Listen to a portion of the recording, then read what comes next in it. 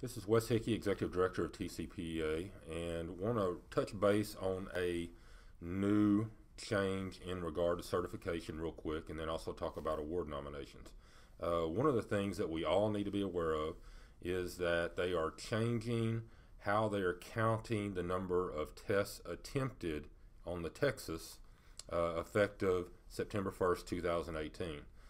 You may remember that 3 years ago, 2.5 years ago, that they started this 5 test limit, but they said that any test taken prior to September 1st, 2015, didn't matter if you took 80 tests or whatever it took down the line, those all counted as one. The thing is, that was for a limited time only, and effective September 1st, 2018, instead of it just counting one, now it counts the actual number of tests that the student had.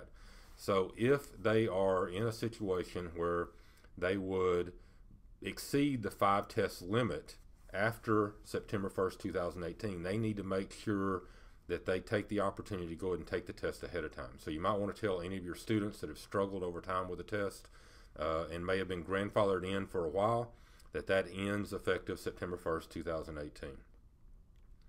The other thing, guys, is that going to put with this the forms to nominate individuals for Advocate, Researcher, and Educator of the Year.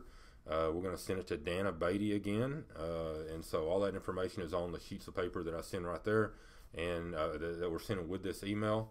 And I certainly encourage everyone to make sure we have great people in TCPEA, and we need to make sure we take the opportunity to get some recognition for some of these folks.